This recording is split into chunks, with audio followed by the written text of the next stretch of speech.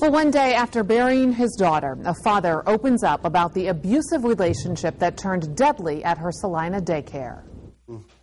Michael Williams tries to hold back tears as he talks about his daughter, April Vann. She always had a smile on her face. Never had a bad thing to say about anybody. Not even the man who killed her, her estranged husband, Eric. Police were called to the Vann home on Elm Street in Salina Friday, where April ran an in-home daycare.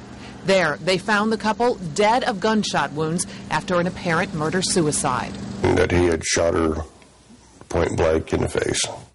April had asked for a divorce in September and, according to Williams, feared for her life after Eric was put in jail for 3 days for firing a gun in their home.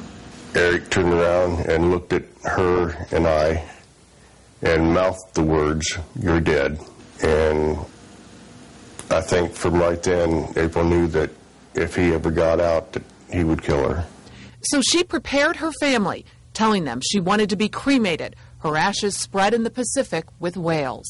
God needed a babysitter because he had too many babies in heaven. I said he came to earth to take the best babysitter he could find, and he did. I believe it in my heart.